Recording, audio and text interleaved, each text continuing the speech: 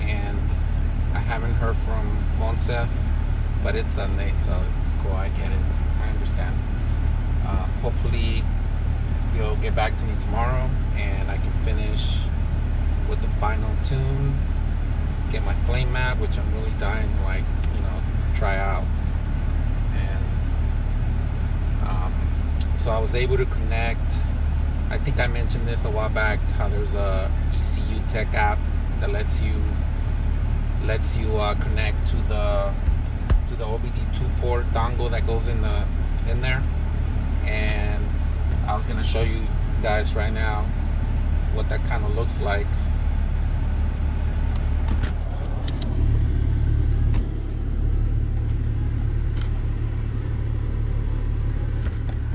Trying to find a way to position this.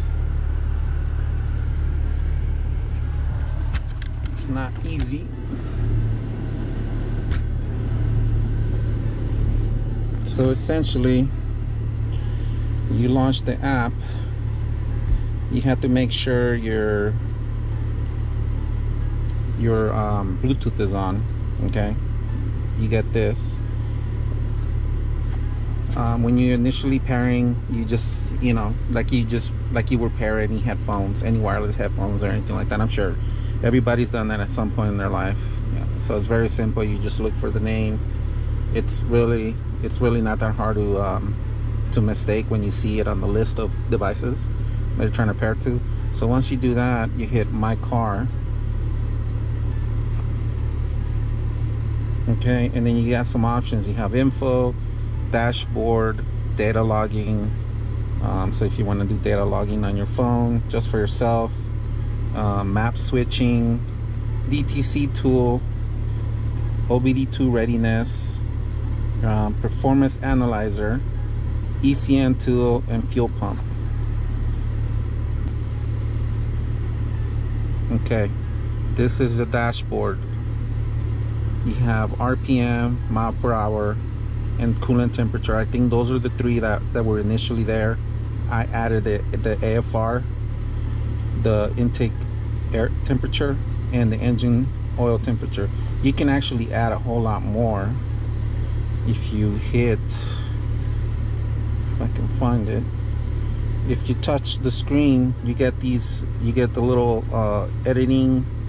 It's like a little pencil, and then I can't remember what the folder is, but if you hit that, so it basically gives you in this form of grid, and you can move these around wherever you want.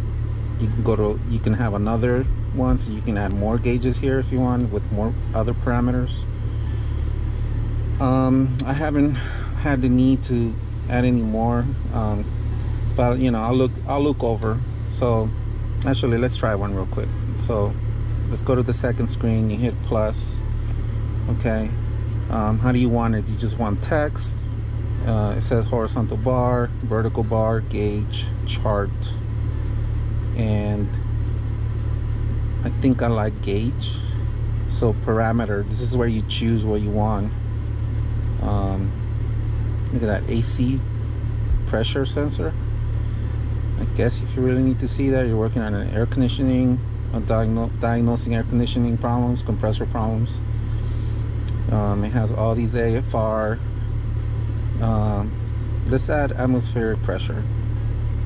Okay, that's the gauge, and you can still make some changes, whatever you can add. It's really cool because you can add I guess like alarms to like minimum value and max value, and so if like it hits those values, I haven't tried it yet. I guess it's supposed to kind of like alert you. So you hit the check mark, and we'll leave it here in the middle for now, just for testing. Hit the check mark again, and there you are. That's your vacuum 13.6. And as you know, obviously as you rev, it changes. And then back to the first screen. So the other cool thing is this DTC tool, which I hope this stuff is coming out okay in camera. This is if you have DTCs, you can clear them here.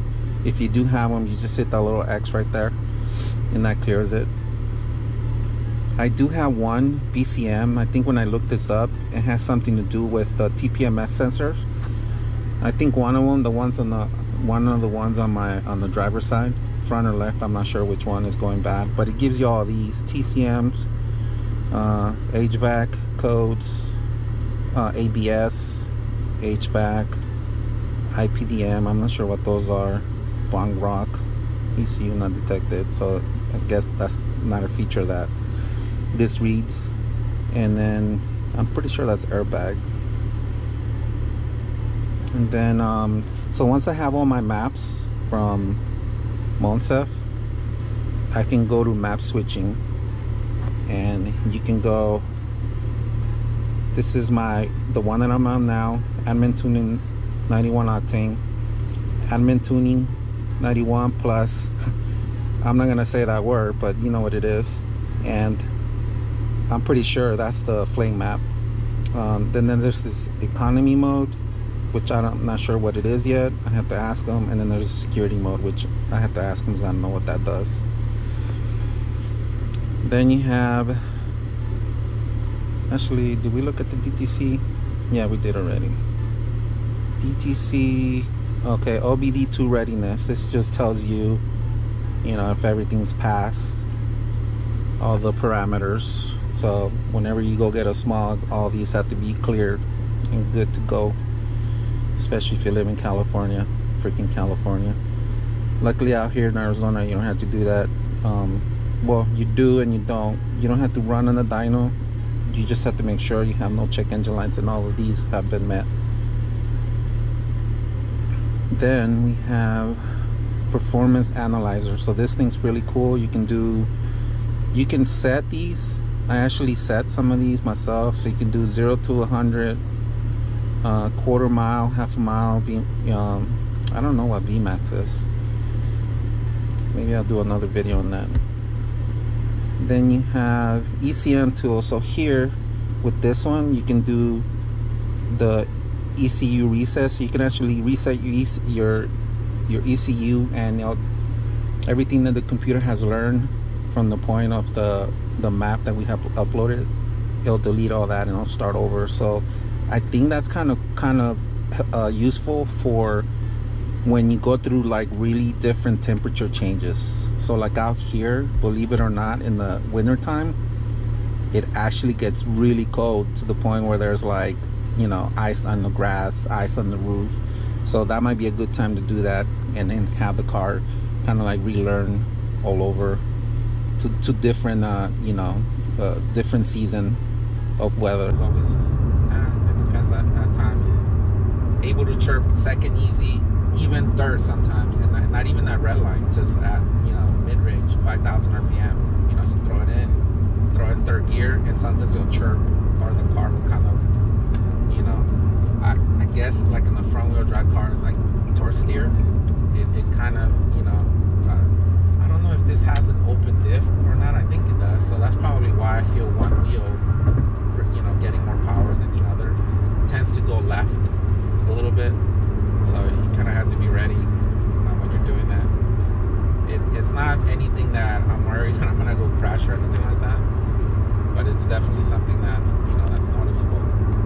So I'm hoping, you know, maybe I'll talk to him about, you know, I don't know how firm he went. I don't know and how do you know, if there's different levels or what levels, you know, level I'm at. Maybe I'll have him like, you know, bring it down a notch or something, or maybe I'll leave it alone. I don't know. We'll see. At the track is where I really gotta really come into play, the effect. But yeah, you know, just right now, just going out for a drive. I'm gonna go pick up my nephew. Just out and about, enjoying. Temperature went down to 92. It's so nice. Yesterday was a really nice day. It's supposed to get hot again, so just enjoying this as hard as I can.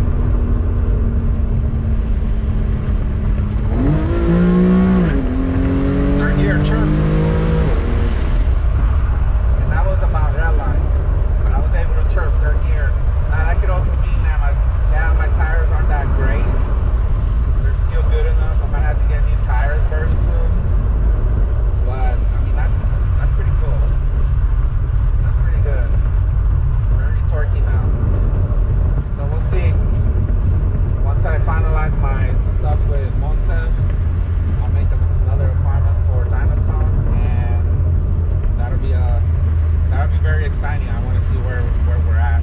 Obviously, by then I need to do a couple maintenance things. I want to do an oil change. I gotta clean the intakes because I'm sure there's a video where I showed that I cut those plastic covers from the fog lights out.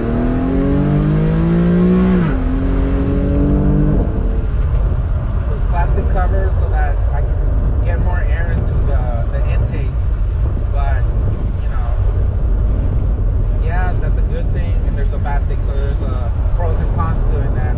You get more air, but you also get more dirt, rock, it gets dirtier, and when it rained, obviously they got wet, and with that with the water comes sand, dirt, crap just sticking to the intakes now too, so I gotta clean those. So oil change, clean the intakes, and I think that's pretty. Hey, I'm back. So it's been a couple days since the last clip, and what's happened in between there is I did get some final maps from Moncef, and that included the flame map.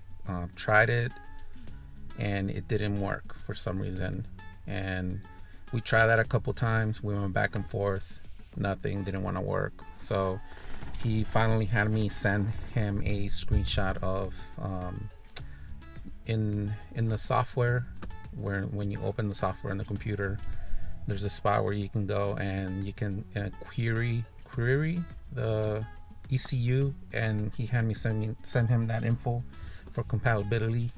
He thought there might have been something wrong with my ROM. So anyways, went back and forth a couple days, and eventually a few days ago, 2 days ago, finally got the darn thing to work. And I don't have the video of when the upload or whatever, but I did shoot some exhaust videos. I attached the GoPro to the rear bumper, and they actually sound pretty good.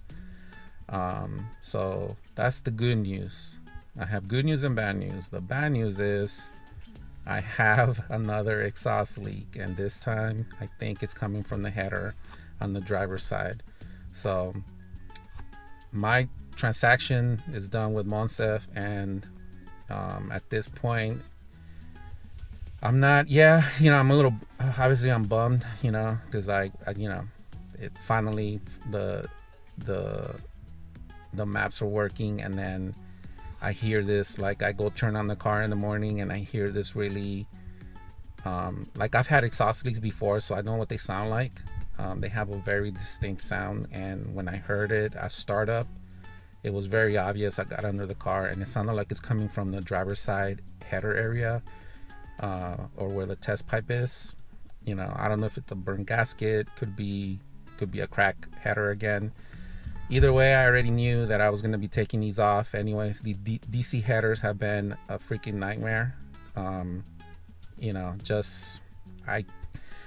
The company, so Amazon, I called Amazon, and they're actually allowing me to return, even though it was already past the cancellation period or whatever that you have within the app. So they sent me a shipping label, and all I had to do is take these off, throw them in the box, and the bag, they'll give me my refund. So that's a good thing. But just the fact that I had to go through all this, really believe that this company DC Sports actually made good products, but I really can't say that now. Actually, my brother-in-law told me a couple years ago he had a set of headers for one of his cars, and his broke too. The wells actually broke too. So live and learn, I guess. So stay away from DC Sports headers unless you're willing to take that chance, get something a little cheaper. I went the cheap route. Sometimes you go the cheap route and you end up paying for it, but at least I'm gonna get my money back. And so anyways, so now I have to go through that whole deal again of taking off. It shouldn't be that hard. It shouldn't be that bad. I've done it before now, and it's not like when I first did the factory ones with the heat shield, and that took a while. And anyways, it should be a lot easier. And I'm not sure which ones I'm gonna get.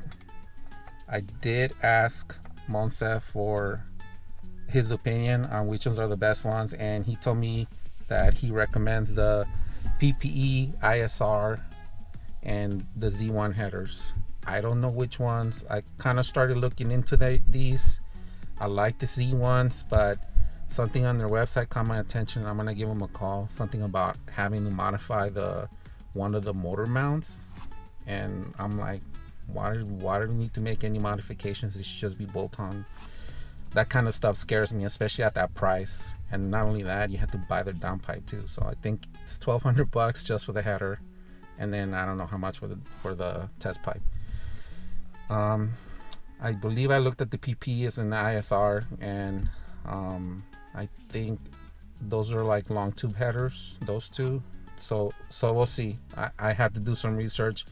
I want to pick a set of headers that's gonna be on there for a couple years, and I'm not gonna have any issues with, no cracks, nothing, no fitment issues.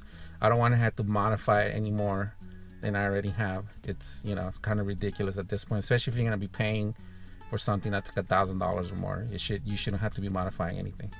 But anyways, so that's where I'm stuck at. Decided I'm gonna keep the car in the garage until I finally get around to doing that.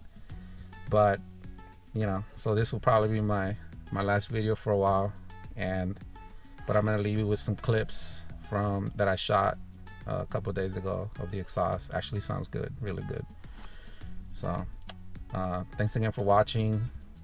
Please don't forget to hit the like and subscribe buttons, and I will keep pushing out some more stuff. Like I said, headers, and then a retune. Yeah, that's another one. That's another $150 that I have to pay Moncef to retune the car with the new headers. But anyways, all right, thanks for watching. See you next time.